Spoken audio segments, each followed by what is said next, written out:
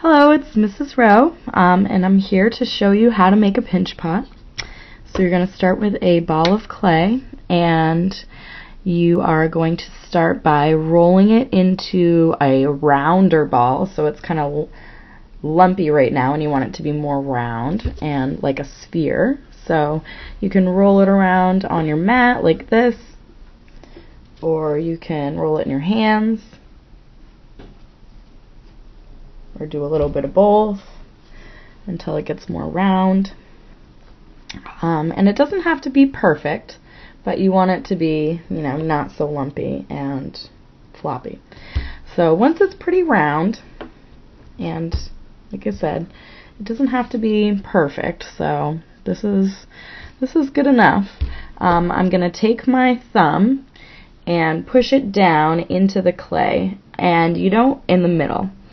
And you don't want to push too hard and go all the way through, but you want to push it down pretty hard and get that thumb in there so that it makes a hole. And this is going to be the start of the hole that makes the inside of the pot.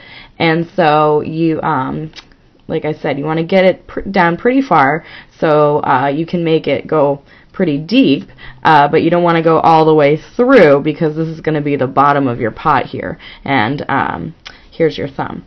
And then what you're going to do is take your fingers and put them all together like this, and you're going to pinch like this instead of like this. So you think about pinching maybe like this, but you're going to pinch like this when you make your pinch pot with your fingers all stuck together.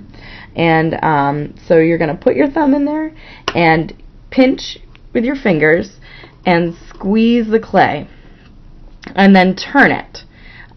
So when you squeeze it, it makes that hole in the middle get bigger, and it also makes the side of it get skinnier right here. And you won't need to, if you just pinched in one spot, it wouldn't make a pinch pot. This part would never get bigger. It would just stay that big lump, and this part would just get really skinny and floppy. So you need to turn the pot every time you pinch. So you pinch it one time and you turn it a little bit. You pinch it and you turn it. And you can turn it on the mat really easy because it slides. So you could just pinch and turn, pinch and turn, pinch and turn, pinch and turn. And you want to keep just pinching and turning until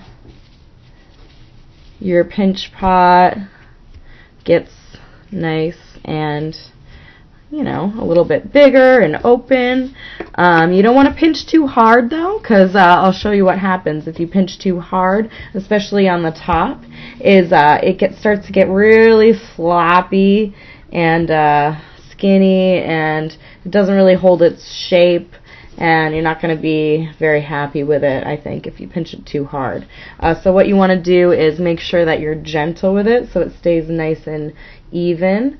If you do this, if the clay is wet enough, you can kind of fold it down, squish it, really rub that clay back together, and try and save it if you get it too skinny at the top, and then even that out. So I just tried to save that really floppy pot. So my pot might not look great, but I saved it from looking really floppy.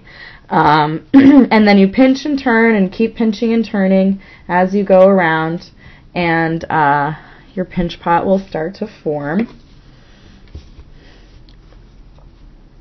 And as you go, you might notice that the clay is starting to form some cracks along the edge, and the longer that you pinch the pot and touch it with your hands, the drier the clay gets. And when the clay gets dry, it starts to get cracks in it. And that's not a really bad thing or anything. You can fix it. All you need to do is get a little bit of water and just dip your finger into the water and spread it along the edge to smooth out the cracks that that have formed just because it's gotten dry. You don't want to add too much water though. See how smooth and wet it already looks? That was just one little dip from my finger. If you add way too much water, it will get too wet and it will get floppy and it will be really hard to hold its shape, and you won't be happy with that either. It will start to turn into slip, which is that glue for the clay, and you don't want your clay to be made out of glue. You want it to be more solid. So don't add too much water. I only added 1 drop on my finger, and I'm still using that wetness from that finger to smooth the rest of it out. And maybe just add it 1 more to smooth out the rest.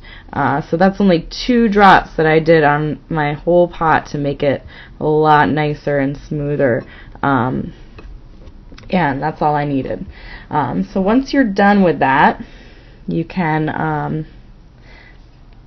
kind of use your hands to form it to make sure that it's nice and round. You can feel around and feel the parts that feel a little bit thick and squeeze a little bit more or pinch a little bit more on those spots. And once you're done, then you can move on to the next step of what you're going to do with that pinch pot. And there it is.